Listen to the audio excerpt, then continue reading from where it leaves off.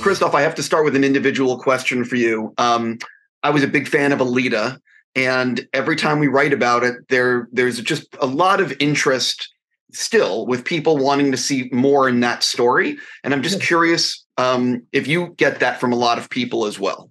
I do. And I appreciate that you're pushing it along a little bit. I thought that Robert did a great job with it. I actually really would like to see more in that world. Yeah, me too. Yeah. Jumping into why I get to talk to the two of you guys. Christoph, you don't do a lot of TV. In fact, this might be the first TV show in America, I think, that you've done. So what was it about this project that said, I want to sign on and I want to play this role? First of all, the times and landscapes change, and television has taken on another and different role in society than it still had 3 years ago or 5 years ago.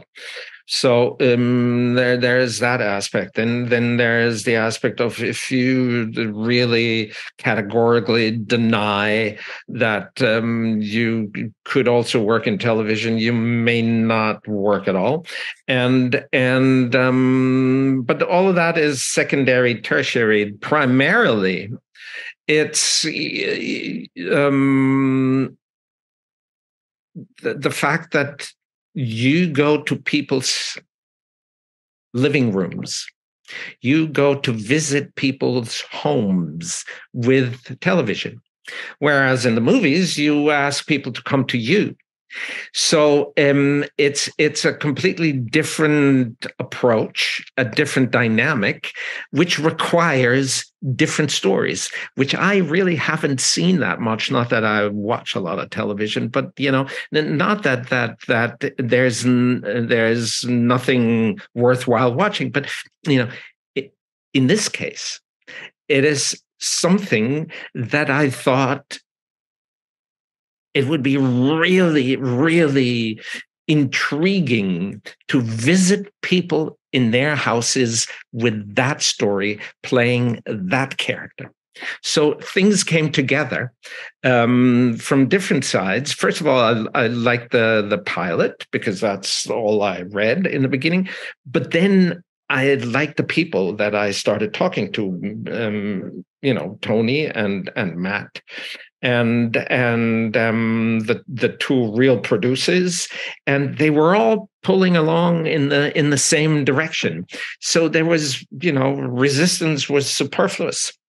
I ended up with them, and I'm happy to say I am grateful for not finding enough reasons not to do it.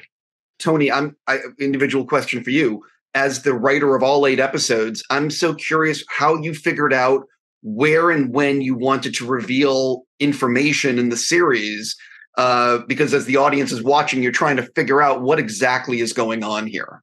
That's the job of the writer, though. Is when you write the pilot, you throw all these balls in the air, and then you're going to have to perform the tricks and land them all successfully. So, yeah, I work quite loosely in that respect. Personally, I love the blank page ahead of me. I love to not quite know. I love to know where I'm going to end up, but not necessarily know how I'm going to get there. So it's, information is revealed that strengthens each episode, and so sometimes you may have 25 things in your head that you want to do, but you can only actually do 10 of them because that's what supports the episode.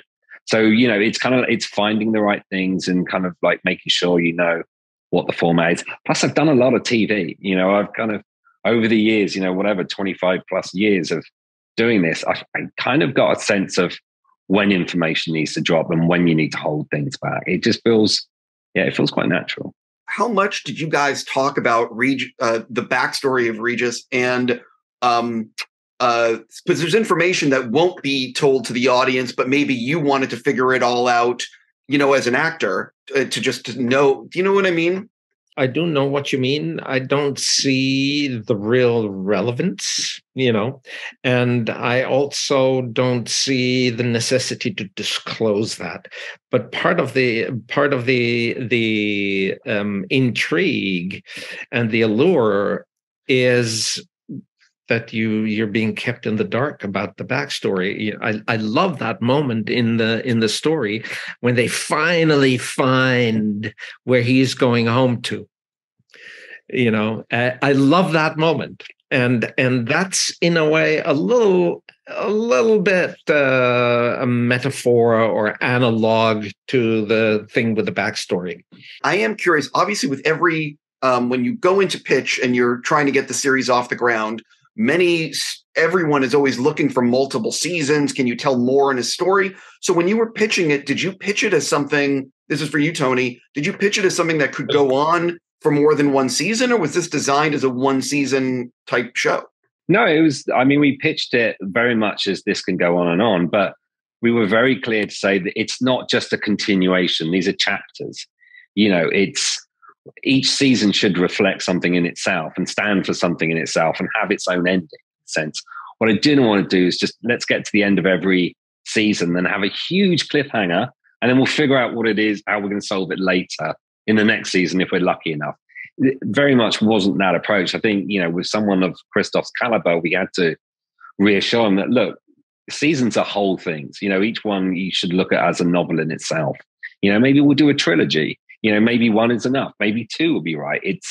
I think if the material's there, then we'll continue. I don't think we don't have that same pressure of 10, 20 years ago of like, you need 20 episodes a year. You got to run for 5 years. It's like, it's just not the marketplace anymore. We don't have to pitch things in that way.